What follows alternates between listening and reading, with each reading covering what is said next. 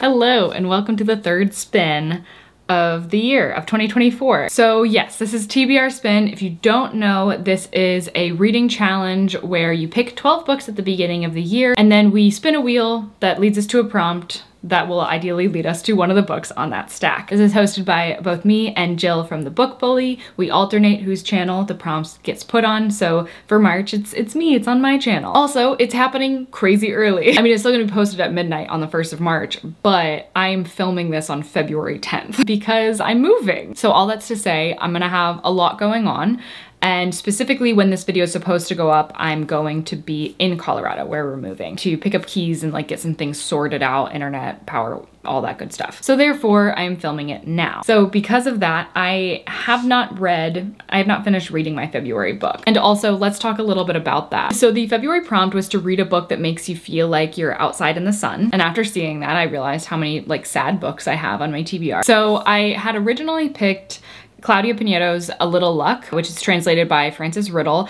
And this book I chose just because of the location. It's set in South America, and also it has a very sunny cover. However, I did decide to change my pick because I just have no time to like sit down and read right now. We're like going through packing and doing a bunch of things. There is opportunities for me to listen to an audiobook, but to actually sit down and read, my brain can't slow down for it, and I just don't have the time for it. So I did check to see if there was an audiobook of this. I didn't see any, but also it was kind of a half-hearted search because I really want to physically read this one. I don't really want to listen to it. So I decided to just wait and save it for later.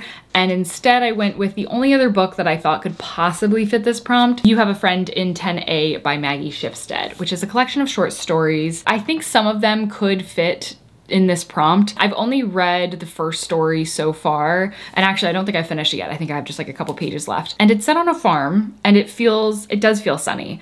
So I'm gonna say that already it's a win. Also, Vintage is the publisher, and they have a sun as their little logo, and so there is a sun technically on this book. And so I'm gonna take it. And not to mention, there is an audiobook for this on Spotify, so that's how I've been listening to it. So I can't really tell you my thoughts on that one. But ideally I'll have a wrap-up video. I actually don't know, because that's gonna be like peak things happening time would be when I would typically record that. So I might end up doing a like 2-month wrap up at the end of March. And then I will talk about my actual thoughts on the book. But anyways, so A Little Luck is going back on my stack. As a reminder, if you haven't been joining us but you would like to, then all you need to do is pick 10 books right now to be on your TBR stack. And you can play along from here. So this is my current stack. And let's spin.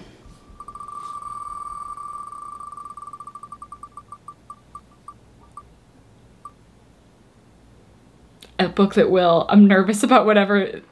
Okay, a book that will heal you. Ooh. Oh my gosh, I don't actually know. So you may have noticed this year already that we've been having fun with the style of prompts and trying to keep them as loose as possible to be able to possibly fit a book that's like a part of a stack. Because ideally, like you would be pulling from the stack that you created at the beginning. So a lot of these prompts are like what they mean to you. For me, a book that will heal you could mean so many different things, because I think that it kind of depends on where you're currently at. Like, in what way do you need to be healed? For example, sometimes you just like need a good cry and that will help you. So you pick a sad book, even though that might not be the first thing that comes to mind when you think heal you. For me, I don't, okay, just as a quick look at what I've got going on here again. I've got this selection. I would like to be able to listen to the book because March is going to be the actual move and it's going to be a lot of unpacking and everything. So I'm going to take out A Little Life for the same reason that I ended up not reading it this month. Okay, and I don't think like Stephen King's Misery or American Psycho are really the way to go, because I don't think that that will heal me. I do kind of like the idea of Gatsby, but I never really envisioned myself listening to that one. Okay, I think I've narrowed it down to one of these 3 books, but I can't decide. I don't know if I want to go straight into another short story collection right after doing You Have a Friend in 10A, plus I'm reading an anthology right now, Never Whistle at Night, and then I'm between these two. I think I'm gonna go with Gatsby, which actually I do kind of like the idea of, because I think that I like a book set in this time period. I really liked Rules of Civility, and I don't know what it is, but that felt like a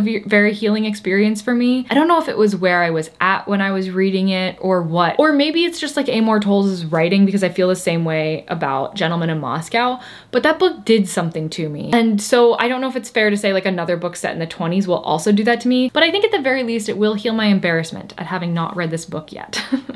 Because this is like one of the books I feel like the most guilty about not having read. Not guilty, but just like a little bit ashamed being like such a reader and I haven't read Gatsby. Like, come on. Okay, so that's gonna do it for this video, but I do wanna encourage you as you're picking your book that this prompt is totally what it means to you. I mean, I'm literally healing my embarrassment, so you can heal whatever you want with this prompt is what I'm saying. So thank you so much for watching. If you are doing this, if you're doing TBR Spin, then feel free to tell me what book that you're picking in the comments, or to make sure that you tag Jill and me in any posts that you make about it, because I love seeing those posts. And of course, Jill will be posting the next prompt, so make sure that you're subscribed to her. And also we have a story graph and a Discord channel. So if you want to chat about the books that you picked, the books that you've been reading, then definitely come hang out with us there. All right, bye.